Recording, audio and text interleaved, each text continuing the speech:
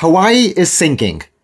And yes, I mean that literally. The islands of Hawaii are a paradise, known for their stunning beaches, vibrant marine life, and beautiful coastlines. And beneath its beauty, something alarming is happening. Some of the islands are sinking, whilst the oceans are rising. This is a recipe for disaster. In a brand new science paper, researchers have shown that through some modelling and number crunching, that certain islands of the Hawaiian chain are going to go through flooding a lot earlier than expected, particularly the Oahu shoreline. Now, this is the third largest island in the Hawaiian chain and has major cities like Honolulu, which are main tourist attractions for Hawaii. So what's causing this and what can we do about it? Well, to understand the science of sinking, we have to understand the science behind land subsidence. Now, this either happens naturally or by human-induced processes. A lot of Oahu's coastal developments are built on soft lagoon or reef deposits and on artificial fills, which is basically a combination of soft sediments, reef deposits, and other waste that they just put into a hole so that they can build on the land. And over time, these unconsolidated deposits, they end up compacting, causing land subsidence, which basically causes part of the island to sink. We also can't forget that Hawaii is part of an island chain which is constantly on the move. Basically, as the Pacific Plate moves over a hotspot,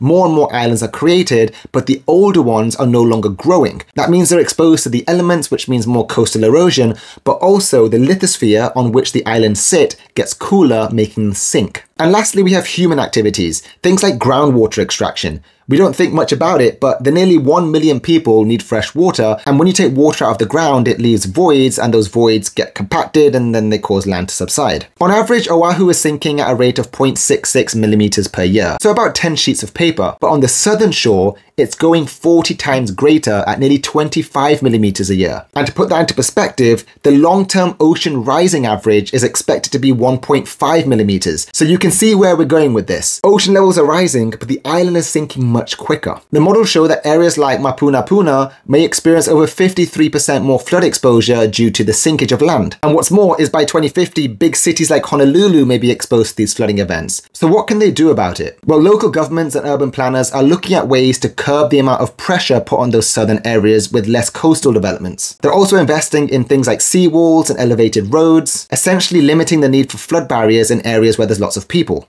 They're also looking to monitor groundwater extraction to try and stop any subsidence or sediment compaction in areas where people live. Ignoring this data isn't an option. Hawaii's future depends on how well we plan for what's coming. If you enjoyed this video, like, comment, share, follow, and I'll see you in the next one.